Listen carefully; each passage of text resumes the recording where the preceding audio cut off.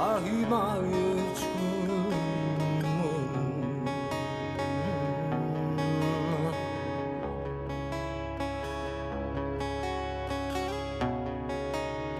아힌니의 하이마의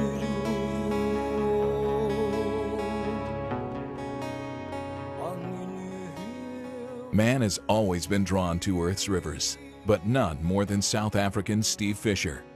This is the story of his journey and the characters he's met along the way.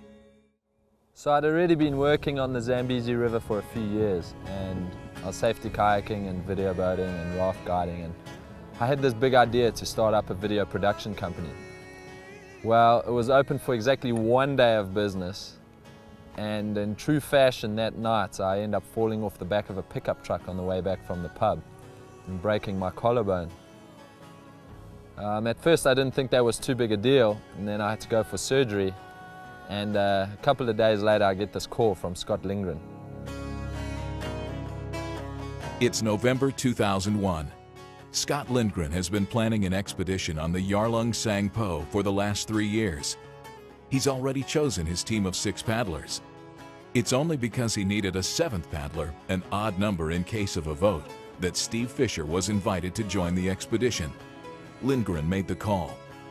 Well, I just recently watched the National Geographic broadcast of a previous failed attempt on the Yarlung Sangpo, so I had an idea of what we were getting into, but I went ahead and said, yeah, I'm ready, let's go. I'd only been out of surgery for a week. He didn't know that, so I just started going to the gym and trying to get back in shape. And I took my flight to the US, and it was only once I arrived there that I started to realize the full magnitude of what we were about to get into, and that this was going to be one of the biggest events in my life until that point.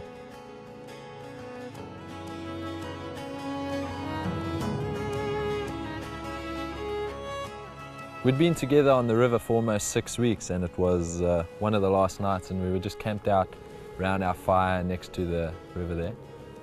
And Dave Allardyce from New Zealand busts out this quote by Sterling Hayden. And it starts out by saying, to be truly challenging, this life that we live should be based on a firm foundation of financial unrest. And then goes on to say how people fling their lives beneath the wheels of routine in the pursuit of security, and then asks the question of choice. What will it be? Bankruptcy of pocket or bankruptcy of soul? And at that moment, as I heard that quote, and after the experience I just had on the Sangpo, I all of a sudden knew exactly what it was that I was going to be doing with kayaking.